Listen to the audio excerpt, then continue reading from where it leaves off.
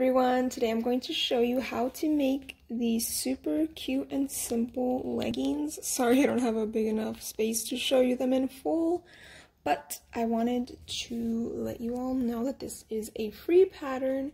It is the Hala leggings. I'm not sure how to pronounce Hala, but hopefully that's correct. I'll be sure to include a link to where you can purchase this pattern down below, but this is super simple and definitely a must for winter time now that it's getting colder. So I wanted to show you all, and if you're interested in the fabric, I'll also have a link to that down below. But without further ado, let's get started. The first thing I want to show you all is the pattern pieces. It's actually just one piece for these leggings, so that's a score. I cut these at the cuff line. There's going to be two lines at the bottom. I cut it at the cuffs, and you'll notice that since it's just one pattern piece, you might be wondering, where's the waistband? Where's the cuffs? It actually has a cut chart here, but because I like to keep things consistent in my shop, I'm just using my Bummies waistband. This is the Big Noggin Bummies, and they work perfectly on these Hala leggings. I don't know if that's how you pronounce it. And then with the cuffs, I do just go by the size chart and cut out my cuffs. So let me show you the pieces now. So you're going to need two of the leggings pieces, and you want to cut them mirrored, meaning you'll have a left leg and a right leg. If you need any tips on this, my previous video, I showed how to cut out leggings. And then here I have my waistband, it's just folded in half, and my two leg cuffs. So the first thing that I like to do is just sew my waistband down. Just how it's folded right now. I'm going to sew it down the side, obviously lining it up a lot better than that. Same with my cuffs. I'm going to just fold them directly in half and sew down this line and this line. So I'm going to do those three pieces and come back. So this is what those should look like. I just kept them in my chain. So those are sewn up, and I'm going to show you what to do with your leg pieces. So the first thing you want to do is have them laid out right sides together. So normally when I cut this out, they're already right sides together, just to make things faster, but I wanted to show you all the two pieces, so let me lay this out real quick. Okay, so it should look something like this, and next what we're going to do is sew this curve and sew this curve. Now you might want to add something to the back curve so you know which one it is, but I'm just going to keep it like this because normally the back is a lot higher than the front. So it's easy to remember, but if you need an extra reminder, you can add a clip back here or something, but I'm just going to sew it down and I'll show you on my serger. So this is my brother's serger. Here are my settings in case you need them. There we go. And my side settings, let me check real quick. I have it at like 1.5 for the differential, 3, my knife is off, and I have it at 5 for the stitch width. So again, like I mentioned, we're just going, oops, that's the wrong side. We're just going to sew down these curves, and I wanted to show you on my machine because I know curves can be a little intimidating on the serger. And I'm just using a 1/4 inch seam allowance. I'm not sure what the pattern calls for, but that's a seam allowance I use for pretty much everything. So I'm just going to start. And since this curves out, I just straighten it.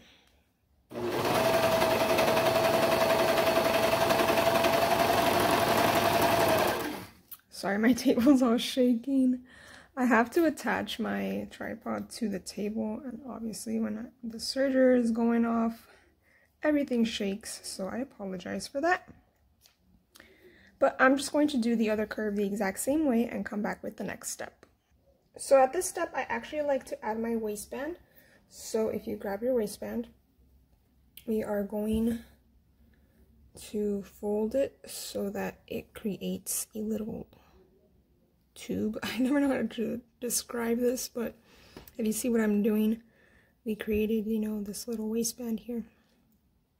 And now I'm going to make sure that I line up this seam with the back of my leggings. I like doing this part because that way I don't have to mess with Sorry, I went to grab my scissors. That way I don't have to mess with trying to remember. Or if you use your clip, you know, that's easy too.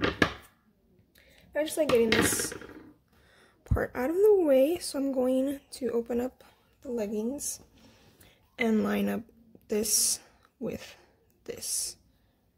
And there we go. And I'm actually just going to pinch it here. But if you are new at sewing, you could even add some clips. But all you want to do is stretch the waistband evenly. So you could go ahead and add a clip where both of my fingers are at. And then stretch it the other way and add 2 more clips where my fingers are at. But like I said, I'm just going to attach it now.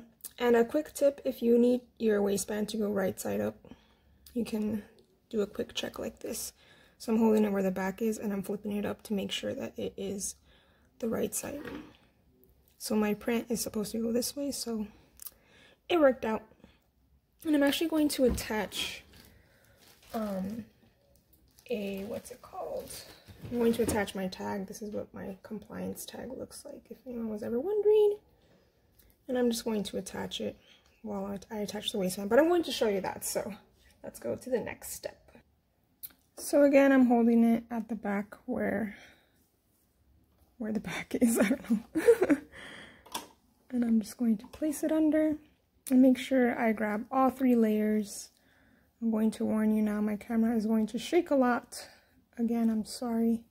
But what I like to do is just stretch it to where that middle point is and then just go all the way.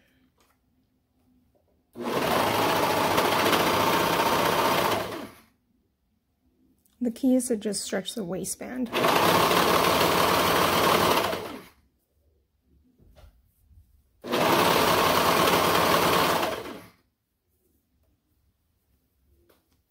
So I'm trying to make sure that my waistband is evenly stretched all throughout. And I'm maintaining the 3 layers.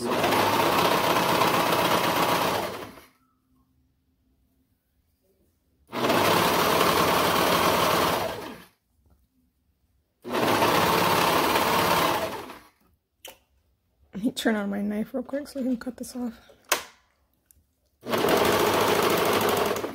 But I like to keep it off because when I'm attaching my tag, I just fold it in half, kind of crease it right here, and then I'm going to place it under and try to get it really centered. And I actually grab it from under here while I'm feeding it so that it doesn't shift. Let me grab my scissors. Okay. And then I just clip it like about 1/2 inch and pull these, and that's going to form a little knot. And then I'm going to tie these off and we'll move on to the next step. But that's what the waistband, I mean, the tag looks like. It did go a bit off center, but that's okay. So sorry these are upside down, but I just laid them like this so I can show you the next step. The next step is going to be to sew all the way up one leg and down the other.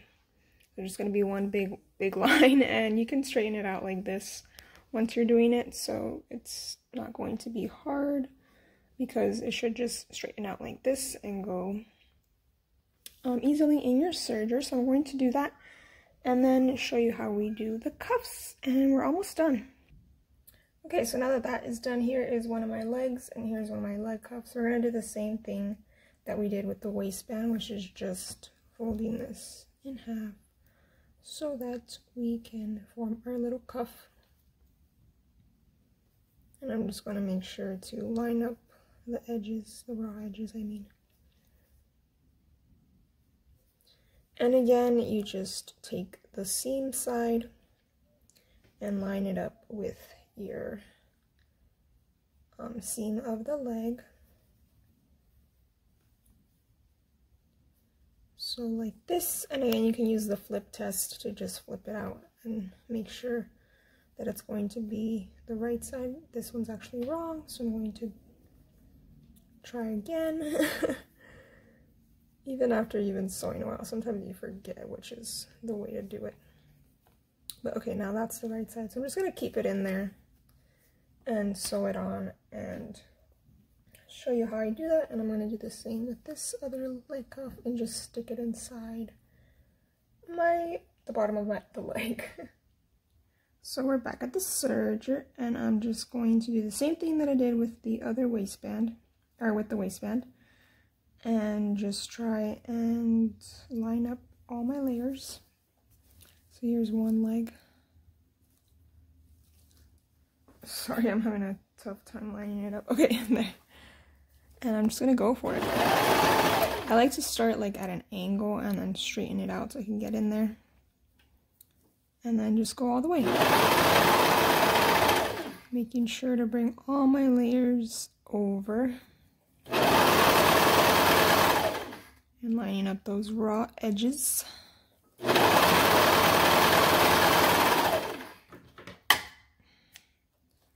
And here I just like to continue on and keep going for about an inch.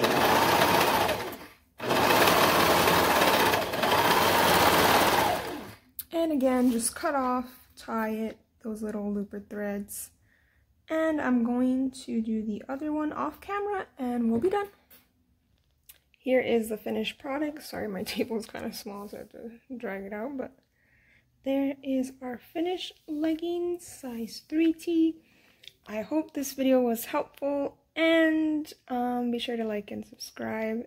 I'll catch you all in the next video.